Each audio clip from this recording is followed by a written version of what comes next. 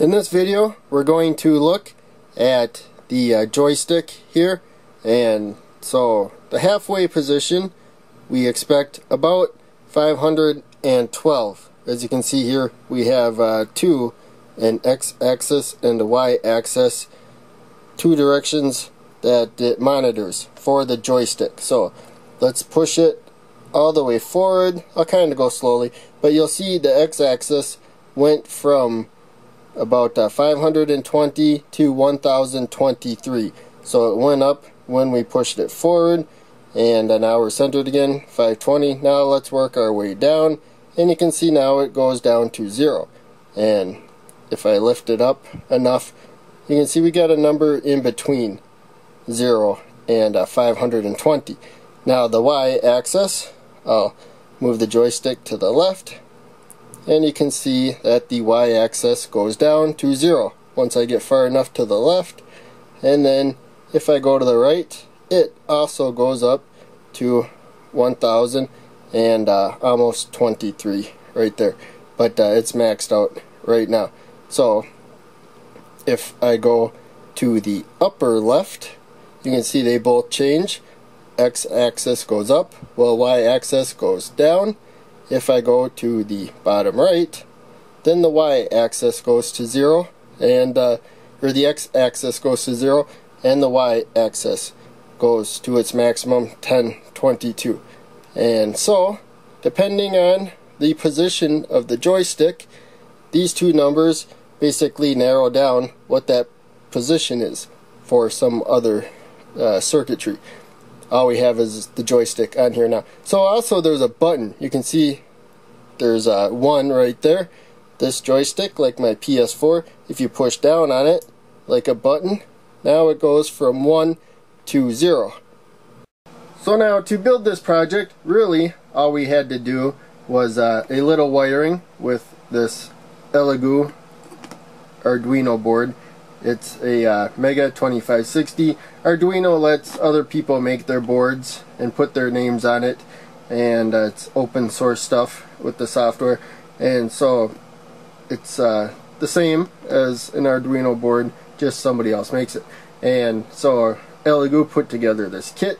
It's really nice, and I recommend it. I use this in a lot of videos, but all we had to do was attach 5 wires. So let's look at the wires quick. They're labeled on the joystick. So we have, doesn't look like, we can actually pop this off right here. There we go. So we have here the ground on the top. So there is a brown wire up there.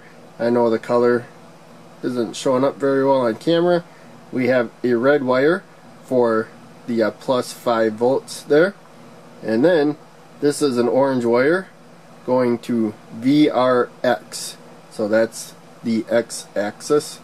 And then we have a yellow wire to VRY, so the voltage for the variable resistor, actually a potentiometer for the y-axis.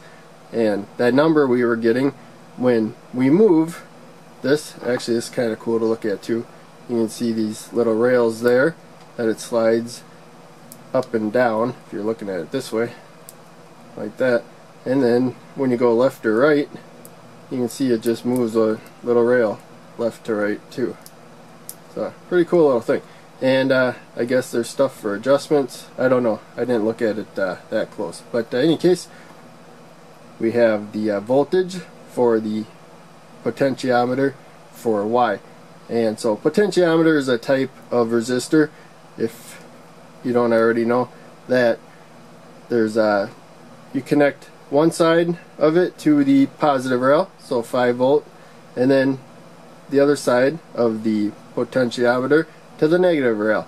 And then depending on the position, you'll have a voltage, in this case somewhere between 5 volts and 0 volts, depending on how close you put it, either to the positive rail for 5 volts or ground rail for 0 volts, and anywhere in between.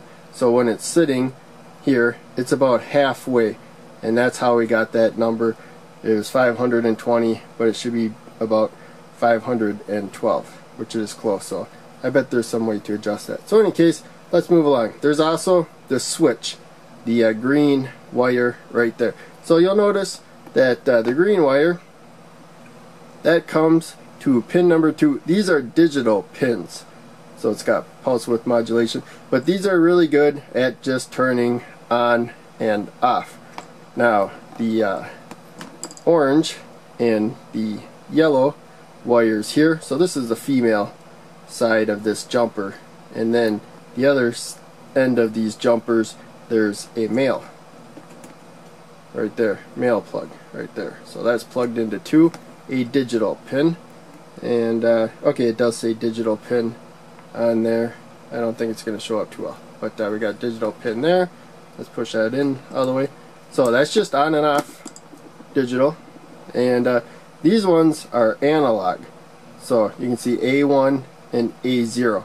So the kit here, they have a disc and they show you wiring this. So it's really easy, but they show the yellow wire going to A1 and the orange wire going into A0. So these are analog pins, and that means you put the voltage somewhere between 0 and 5 volts, anywhere in between there, or 0 or 5 volts, and it outputs the numbers as we saw earlier. And so basically it's just looking at between 0 and 5 volts to give us a number between 0 or 1023, but it looks like it stops at 122 in this particular case. And then of course the power pins just go directly to the power. So we got 5 volts for the red one, and then the brown one we go to ground. And so after filming that, because I haven't really inspected this terribly closely, but right here, that's actually the switch when you push down. So you can see this sticking out, and then everything moves down and it pushes a push button switch. That's why we have that click right there. So that's pretty cool. It's just a basically a regular push button switch that I use in a lot of my videos. So now, other than plugging the USB into the board and plugging that into the computer, we're all done with the wiring. And so they have a PDF file here. I usually open it with Google Chrome because it just loads better than Microsoft Edge, but that gives you the lesson plan, so I'm not going to open that. That's probably copyrighted material. But in any case, all we have to do now, we go to code, and of course you open that PDF file. They explain this lesson, but in any case, it's lesson 13, analog joystick module. All we have to do is double click that, and this will open up the Arduino software. So right there, it is opening, it's loading down there, and I'll try to shrink it down a bit so you can see it a little more. But anyways, there's the coding. I'm not really going to go into the coding, but they got notes there and stuff.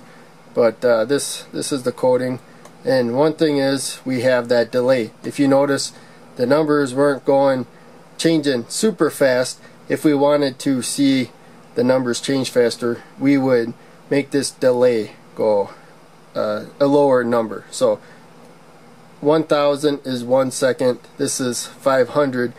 You should have noticed that it updated about every half second, and that's why. And so in any case, the coding is more detail than I'm going to go into this video. But for now, I have the USB on there, so I will plug it into my laptop, and we'll hear it beep when, there we go. No, I turned the volume down. Okay, so it is plugged in, but in any case, we don't have to worry about the library on this one. I've had to in other videos, but now I'm just going to go up here to, actually right here, we can upload with this button. Now you see it loading, and we should have no problems at all.